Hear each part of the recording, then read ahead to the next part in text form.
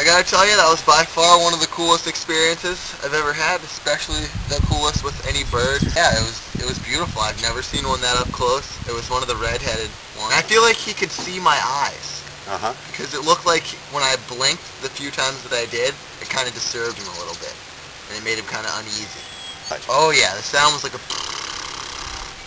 And I could feel the air. I could feel the air on my chest. You could feel the air? Yeah, I could feel the air on my chest a little. Oh yeah, anyone that is looking for a more up-close experience with wildlife in general should check these things out.